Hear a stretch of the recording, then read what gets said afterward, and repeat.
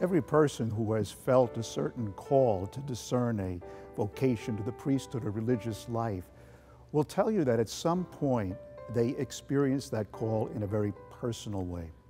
And if you look at the way Jesus called his first apostles, he never did it by sending a delegate. He never did by sending a mission or not even a letter. He chose to call each person individually and personally, each by name.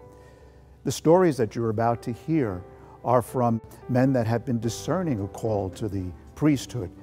And you'll see in each of these stories that they're all very, very unique, but each and every one of them in some stage of their development, in some stage of discernment of that call, will tell you that they've experienced this coming to them personally. Perhaps it was through another person, somebody else's example, maybe an experience that they had, but unmistakably there was that sense that the Lord was calling me by name, individually, as he may be calling you. Are you listening? I grew up going to church at Our Lady of the Assumption in Latham. As a teenager, I stopped going. I wanted nothing to do with going to church. So when I was in high school, I started working for the church, doing grounds and maintenance work.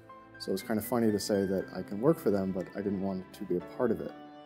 The first time somebody ever said to me, you should consider being a priest, was actually a parish secretary at the church that I worked at. And I just laughed her off. I said, absolutely not.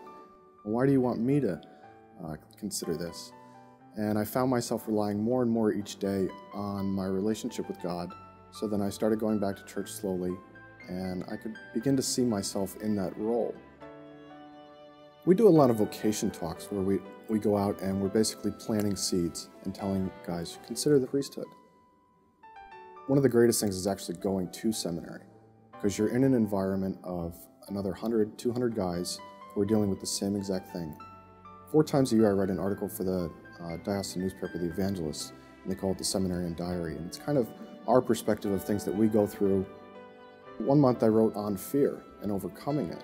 For me especially, it was the idea of being a public person, always in the spotlight. I've never been a person who likes crowds, being in front of crowds. So it's kind of funny that God's saying, okay, I want you to go to church, which you weren't doing before, and I want you to, step in front of this crowd every day and enjoy it.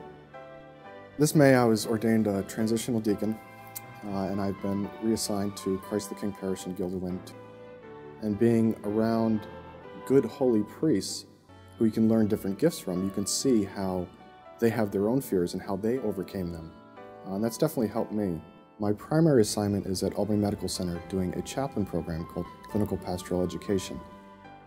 What I really enjoy about it is going out and meeting people where they're at, because it's similar to when you're in a parish. You're going to be called out in the middle of the night to hospitals or to people's homes when they're in need.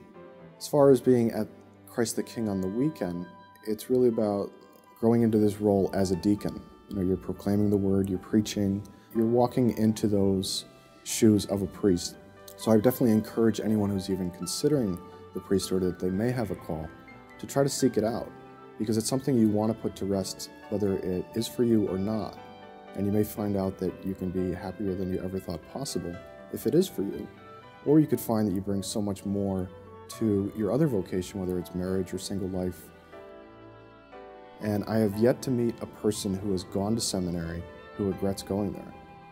That's really what brought me to say, okay, let me consider the priesthood.